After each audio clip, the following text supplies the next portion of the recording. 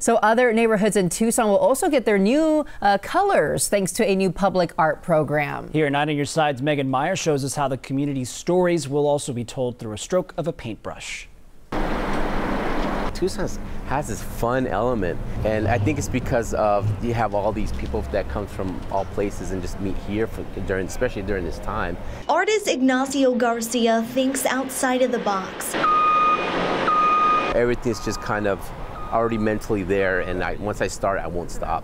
His latest project is already getting attention on the corner of 5th and Congress. They actually wanted me to do something in downtown that kind of represents downtown. This piece came up in a sense of like female empowerment. Garcia frequently partners with the Arts Foundation for Tucson and Southern Arizona, a group with a goal to paint the city with color. We have a series of public art opportunities called Art in Your Park, and they will be spread out through each ward between now and 2028. The foundation has budgeted over $45,000 for the project with the help of Prop 407. They will first target JFK and Barrio Nopal parks. They're searching for talented artists to take on the job. Anyone can apply as long as they're a roster artist.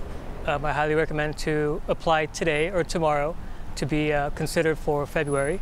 A painting like Garcia's took roughly 2 weeks to complete. There's a lot that goes behind it. There's a lot of physical work, the weather, so it can be brutal. But bringing beauty to a new part of town is always worth it. So I think this just kind of really amplifies the feeling of downtown. So it is a really good, way of a feeling of expression. Megan Meyer, KGUN 9 on Your Side.